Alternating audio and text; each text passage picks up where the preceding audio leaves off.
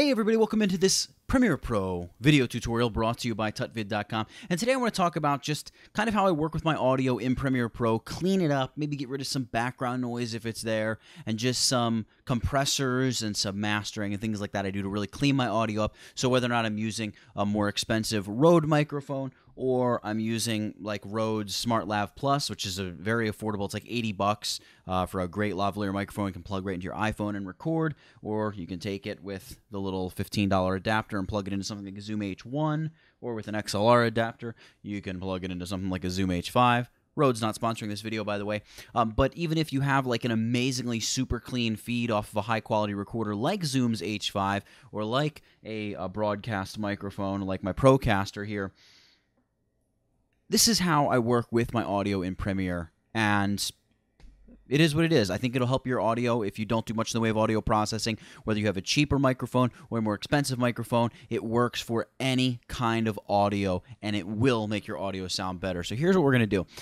Here on my screen, I've got a copy of a tutorial that's actually coming out. It's scheduled to come out the day after this Premiere tutorial drops, and I just have a little clip from it, and I've got some audio, and you can see here that as I scroll through my audio feed, the first thing you'll notice, and it's a very important part of editing audio in Premiere, you have this little dB monitor or meter, if you will.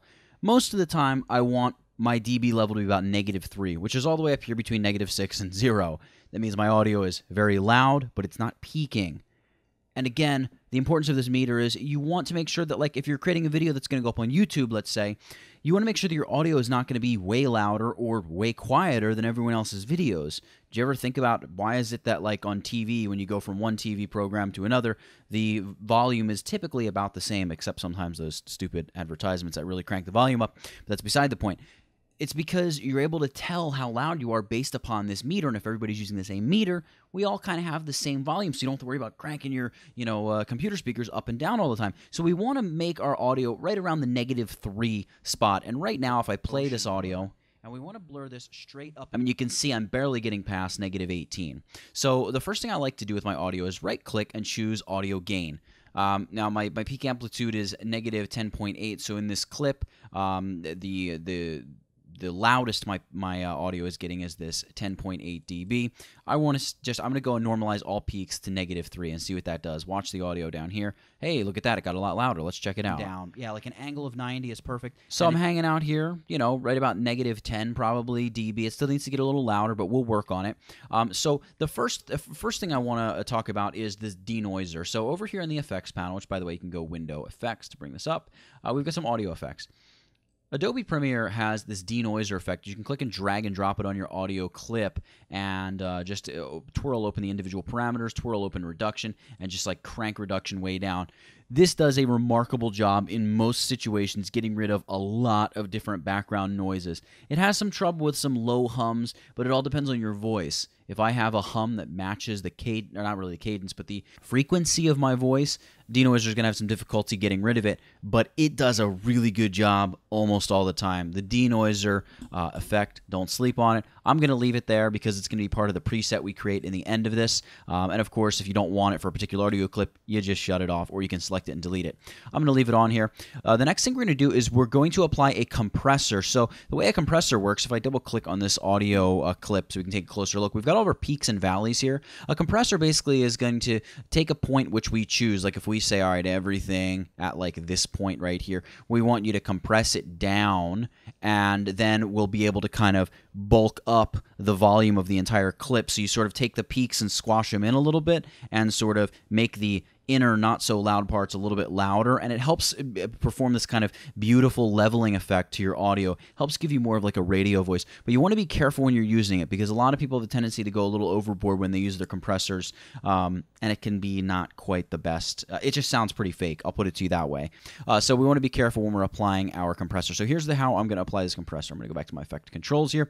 We're going to use dynamics. I actually typically use multiband compressor, but it's a little bit more complex than dynamics, so we'll just roll with dynamics for this tutorial. Click and drag it out to your clip, and then up here in the effect controls, go ahead and choose Edit.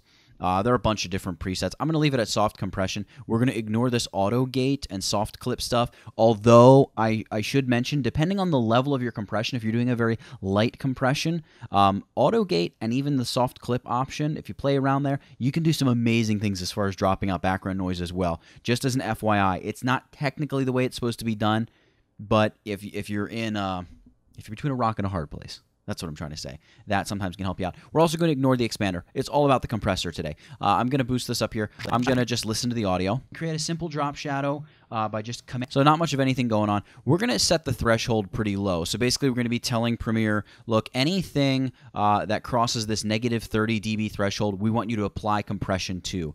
And we're going to set the ratio to like 4.5. You don't want to go much higher than like 4 or 5. That's when it really starts to sound fake. And basically this is a 4.5 to 1 ratio. So for every, 4.5 dBs past negative 30 dB, it's going to compress it 1 dB, like time over time per like 4.5 that it gets past. So it's a little complex to wrap your mind around it, but don't think too hard on it. Play around with it and see what sounds good to you.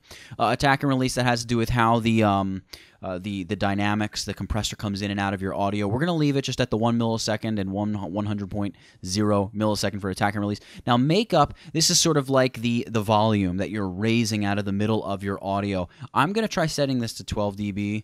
I have a feeling we're going to have to change it, but let's just take a listen here and see what we got. A little bit more cyan and a little bit more yellow into the highlights. So you can hear the audio. So midtones, some cyan, some magenta, and a little bit of blue. Let's just shut the dynamics off real quick by hitting this. That looks pretty good. Now, we want to create a drop shadow for this. So we can create a simple drop shadow. So there it is without the dynamics compressor. By just command or control. Now we're going to turn it on. This is the way I like to do it, at least. I don't like to use just a straight. Can you hear that?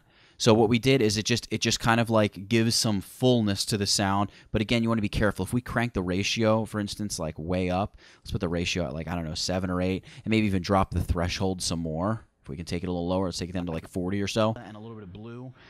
And that looks. You hear that? It just sounds really bad. We need to crank the makeup up. A simple drop shadow by just. But it just starts to sound really bad, and you're really pulling so much background noise out of your audio. It just sounds bad. I don't know how else to put it. It sounds bad. So let's set the makeup back to 12. That actually sounds pretty good. So we're going to leave that as our compressor. Turn that back on. Control clicking on this. This is the way I like to do it, at least. It might actually still be even a little bit too strong, but I'm not going to fuss over it too much. Next, I like to drag out some mastering. So I'm going to drag out mastering, audio effects, or audio effect, excuse me, drop it on that audio clip. I've got my mastering. I'm going to choose edit. I like to go with the subtle clarity. However, subtle clarity, it's going to give you some reverb, and if you don't want reverb, you don't want reverb, if you know what I'm saying. I'm going to turn on low shelf enable and also high shelf enable. We got 3 little points we can drag around. And let's just give this a listen, see what we got going on here. I don't like to use just a straight drop shadow with layer styles because the drop shadow needs to be this down so big. In this case, I tend to like to pull the high shelf up a little bit. It gives especially at least my voice, it gives like the top end of my voice like this really sharp snappiness that I really like. We're going to begin to see it kind of on the sides of our text effect. So what I'm going to do is I'll boost what I got going on in there. So that's pretty good. Again, you just play with this. You got to listen to it, listen to see what sounds good to you. Load the Doom there's with mastering as a selection. Command or control. And there's without the mastering icon. That's going to place a layer. So it's making a bit of a difference. And then one of the last things that I'll typically go in and do is just add some either bass or treble, depending on the clip. In this case, I'm going to add some treble. I'll add like 7 dB of treble. See what this sounds like. Black. We could do like a very, very deep red. Maybe we'll do a very deep red. Something like that. Now, one of the things I'm looking at here is I'm watching my dB meter over here, and it looks like it is pretty much PC command. It's bouncing between that -6, -5, all the way down. Maybe occasionally getting very close to the 0. So that's really good. We brought our volume way up. In fact, if we listen here. Get rid of all that in just a moment. I'll show you how to do that. And then we go back over here to like a clip that we haven't done any audio work on, and we just play it. On here, it's set to the blend mode multiply. I mean, can you hear the difference? It's pretty crazy. So once you've got your audio kind of sorted out and you know sort of the effects and presets that you want to apply, the compression level, the mastering, things like that, you're probably going to save it as a preset so you can apply it to any clip very easily in the future. Here's how you do that.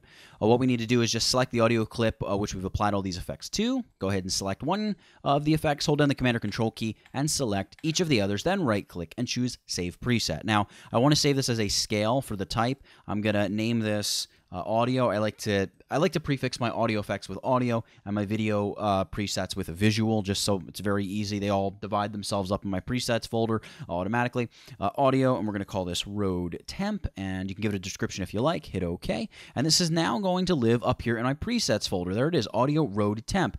Great thing about the preset is not just that it's a preset, but specifically we can do something like, we got 2 clips here. We want to apply this preset to them both. We haven't adjusted the audio gain, so it's not going to be the exact same sound. This is just to show you the power of presets. Not only, of course, can you just drag, there's an autosave. Not only can you just drag a preset out and drop it right on any audio clip you like, but you can select multiple audio clips by holding down your Shift key, select, boom, both of those audio clips. And when I drag a preset out and drop it on one audio clip, any other audio clip that's selected will also get that preset. So if you have a timeline with 100 audio clips or 100 video clips and they all have audio tracks, and you want to adjust all that audio in one fell swoop, it's all chopped up, just select all the clips, drag a preset out, drop it on one, boom. It's going to apply those effects, corrections, whatever you have, to all of those clips that quick, that easy. So that's how I edit my audio for my tutorials, for anything that I'm really recording for the most part. Run it into Premiere, some compressor, some mastering, get rid of background noise if it's there, and that's pretty much it. So I hope you enjoyed this tutorial. Guys, please leave a like down below if you like this video, share the video with your friends, and if you're new to the channel, make sure that you subscribe, because there's a new video editing tutorial, new Premiere video editing tutorial, I should say, that comes out every Wednesday or Thursday, and there's all kinds of other great content on the channel as well, so make sure you subscribe. So for editing video in Premiere Pro, and for compressors and mastering, and hey, what the heck, for the Zoom H5 recorder, which is an amazing recorder, by the way. That's it. Get it? Got it? Good. Nathaniel Dodson, TutVid.com. I'll catch you in the next one.